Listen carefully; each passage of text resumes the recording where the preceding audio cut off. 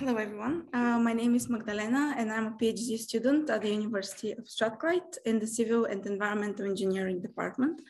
And today I will show you a presentation which is about using aptamers actually in agriculture to detect antibiotics such as ampicillin.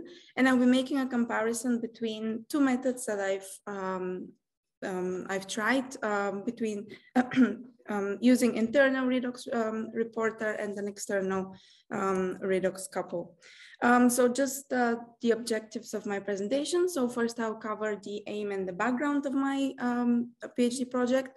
I'll move on to the target and the aptamer specifications.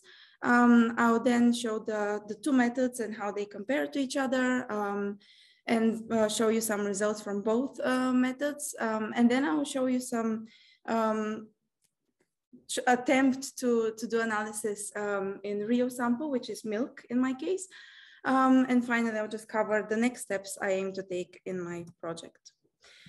So first of all, the aim of my PhD project is to detect antibiotic residues in milk.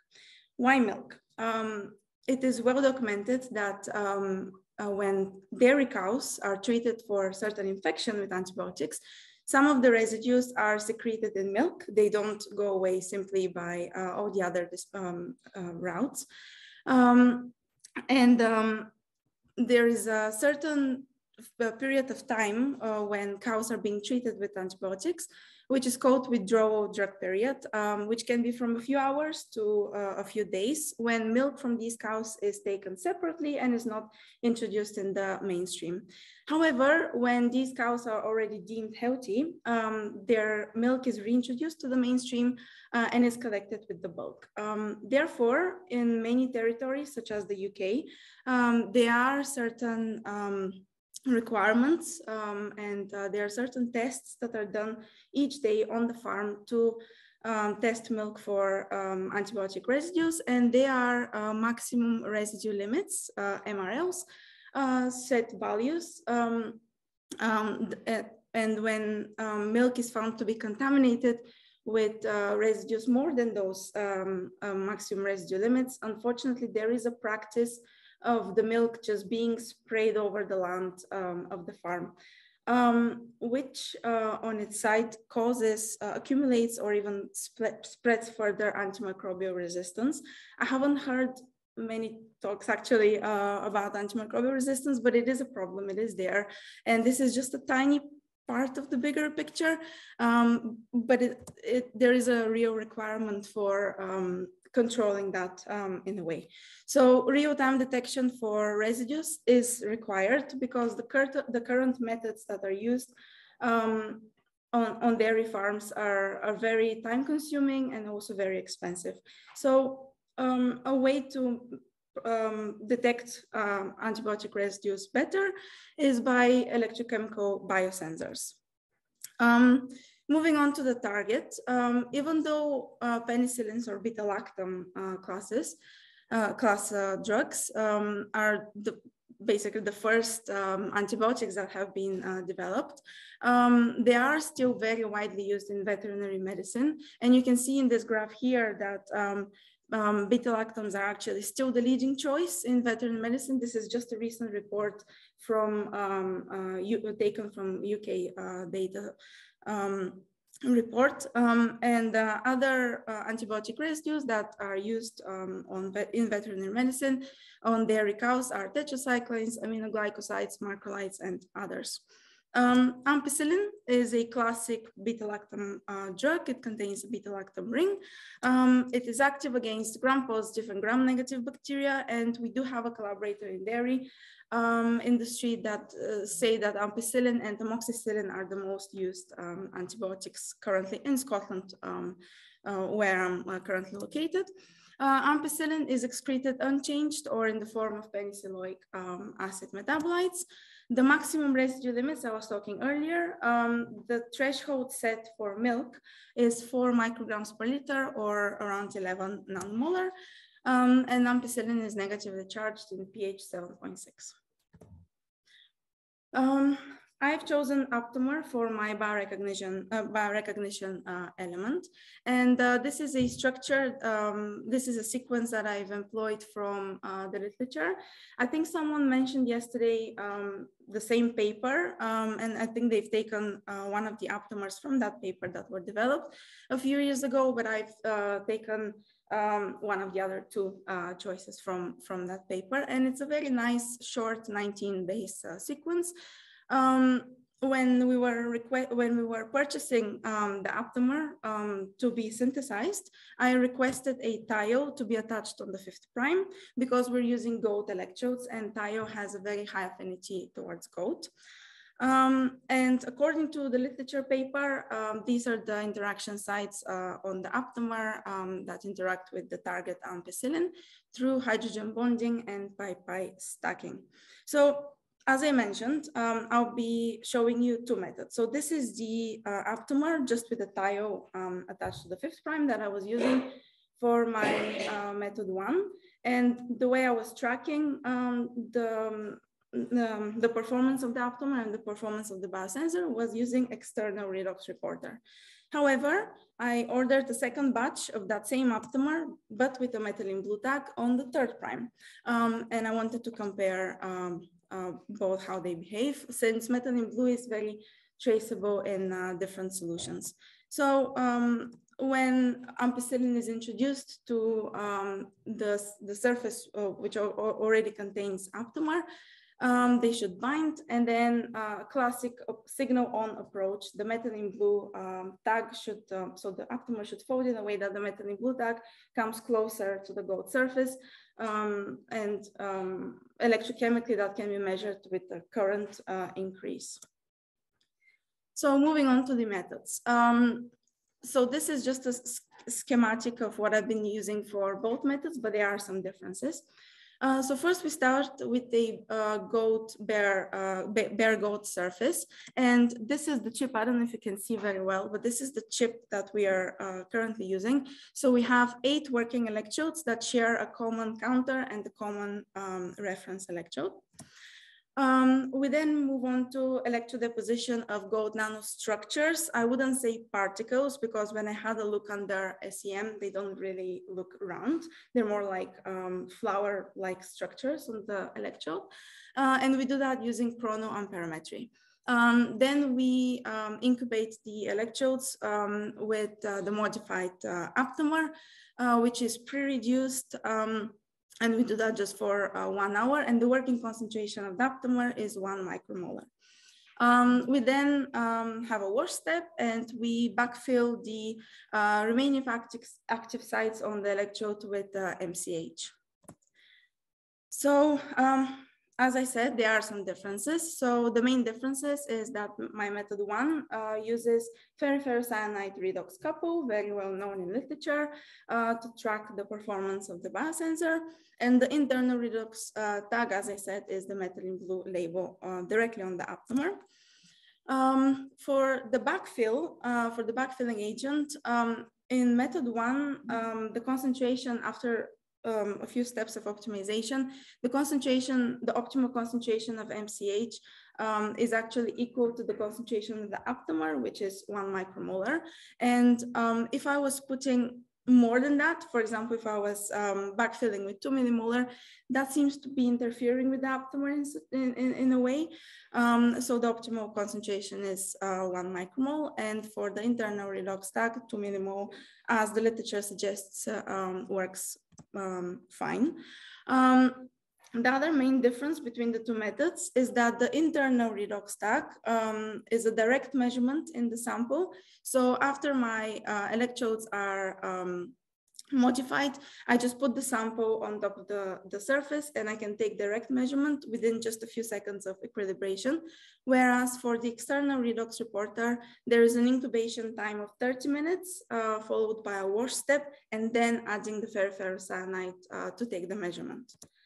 And final difference, the external redox reporter method uses impedance measurements. So I was measuring the resistance on the electrodes, and the internal redox tag, I was tracking the methylene blue tag with square wave voltammetry and just measuring the current. So the first method, as you can see from the title, it has been unsuccessful. On the left-hand side, we can see a nice graph showing the clear difference between positive and negative controls. So in the negative controls, I didn't have any ampicillin, and in the positive controls, I did have some ampicillin. And we can see that the resistance on the surface of the electrode was increasing the more ampicillin I was adding. However, these results I managed to actually do just once. So this is representation of one chip and 8 electrodes. Unfortunately, the long incubation times with the sample that I mentioned, the 30 minutes incubation time, actually beats the purpose of having a real-time sensor for detection of antibiotics. Also, ferrocyanide has been recently reported in the literature to be etching the gold surface. So essentially with each measurement, I was compromising the detection system with the actual redox couple. And finally, inconsistent results. So in here, you can see my other attempts on many other chips that I was using with this method. And you can see my positive and my negative controls just being all over the place and overlapping. So I just couldn't get anywhere with that method further than this. But I did see some potential in that aptamer, and that is why I decided to order another batch with the methylene blue tag on the 3rd prime. So here we can see with the working method, again, similar graph, but here we are measuring current instead of resistance. And again, we can see a nice difference between the positive and the negative controls. And the current just increases in the presence of the target exhibiting signal on approach. Here, my other attempts, you can see the clear difference and the clear trend between the positive and the negative controls. And also, my next step with this method was to test the selectivity of the aptamer. So I did try some other antibiotic targets, such as penicillin G, which is also from the same antibiotic class, chloramphenicol and oxytetracycline. And these are all measurements at 1 millimolar of the residues, so quite high, and there was still no response compared to ampicillin. So before moving on to milk samples, I just want to give a quick background of the matrix because it is a very complex matrix. Even though milk is predominantly made of water, it also consists of carbohydrates, proteins, lipids, and minerals. For example, proteins are quite big molecules, and they often interfere with electrochemical signal. If this is the size of a casein protein, for example, which is in milk, this is the size of my aptamer. So you can see how much bigger that is. And usually in lab conditions, proteins are removed by a few steps, precipitation, centrifugation, dilution, filtration, and finally adjusting the pH back to neutral. And as I said, if the purpose of my biosensor is to detect in real time, this is not very sufficient to be used on the field. So I cannot really ask the farmers to do all of these steps before they can just measure just a small sample, really. So is it actually possible? So this is where I got with my experiments before I came here in Oxford. So in this graph, you can see the measurements, the methylene blue signal that was detected in milk compared to buffer. So I actually can see a slight increase in the absolute current signal in milk. That might be due to presence of more magnesium ions in milk, maybe helping the aptamer in a way. So I do see a signal. However, when I attempted to add ampicillin to my milk, to the milk, I could see at the beginning this, again, signal on approach when I added the first concentrations with concentration, which was 100 nanomole. But then the signal just keeps going the more ampicillin I add. So I do think this is because the proteins are biofouling the surface in a way, maybe just getting into the way of the methylene blue tag just to kind of come closer to the surface, even if it has bound the ampicillin that is in milk. So this is still work in progress. I still need to optimize that further. I'm not sure how, but this is what is meant to happen when I have my final system. And the whole idea is just to put the chip in milk and just to take the measurement in real time without any sample prep. So just to quickly summarize, in this presentation, I've compared external redox reporter and an internal redox tag. And the methylene blue tag does work better than using ferrocyanide couple as an external. And the successful method was used on milk. However, it needs a lot of improvement for the aim of my PhD project. So the next steps are to improve the sensitivity as well. As I mentioned, the maximum residue limits for ampicillin in milk are roughly 11 to 10.8 nanomolar. So I do want to improve sensitivity because right now the sensor works the best. Like the limit of detection right now is 100 nanomolar, so that's 10 times more. And of course, improve the analysis in milk. Also, if you remember, the chip that I showed you. So we do have 8 working electrodes on the chip. So potentially I would like to explore more targets since we can multiplex, we can just put different aptamer on all the different electrodes and have 8 targets detected at the same time. And finally, to create a benchmark prototype and hopefully be able to incorporate it in field and maybe to limit a little bit antimicrobial resistance spread, at least in farms, in dairy farms.